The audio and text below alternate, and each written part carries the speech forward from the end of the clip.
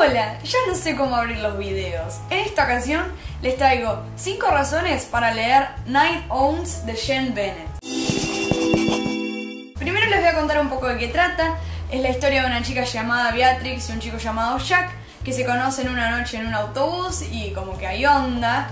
Y el chico, una vez que se baja y al otro día, empieza a buscar a la chica. Una historia bastante sencilla, pero lo que me sorprendió es cómo se desarrolla y los temas que toca. Razón número 1. La historia se va desarrollando de una forma tan espontánea y linda que no se dan una idea. Porque para que a mí me guste una historia de amor, imagínate lo que es este libro.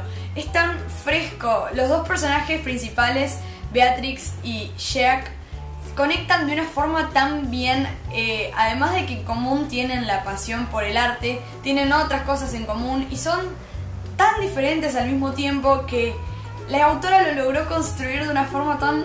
¡oh! Que me volvía loca. Número 2. Toca temas como la homosexualidad de una forma tan natural que los personajes ya tenían en su cabeza implantados el hecho de que había gente con diferentes tipos de sexualidad y estaba todo muy aceptado. Realmente me sorprendió porque no leí muchos libros con esa temática de que las cosas LGBT ya estén implantadas en la sociedad y sean cosas normales. Algo que también tendría que pasar en la realidad. O sea, chicos, ya estamos bastante grandes, siglo XXI. Es hora de aceptar que no todos somos iguales y que no todos tenemos los mismos gustos. No sé qué tantos problemas tienen. No existe tampoco la discriminación entre clases, porque el chico viene de clase alta y la chica de clase media. Y una vez que se conocen bien y las familias se conocen, no hay discriminación. 3. Si estás en un brain slump, este es el libro indicado para salir de él, porque tiene los capítulos cortos, la lectura es muy ligera y cuando no te das cuenta ya lo terminaste y querés más. 4. El personaje de Jack es una cosa maravillosa. No porque sea el personaje masculino y me haya enamorado de una forma increíble, sino que la honestidad y la humildad del chico eran muy increíbles, porque viniendo de clase alta, siendo el hijo de... y todo lo que su vida implicaba, lo llevaba de una forma tan... no sé cómo describirla. Tenía tantos problemas y a la vez su vida era tan perfecta, no sé si me explico, pero es algo que me daba ganas de abrazarlo y decirle ¡ay, pibe! ¡ay, pibe! Y 5 y última razón, la más importante de todas, es que no es un libro amoroso.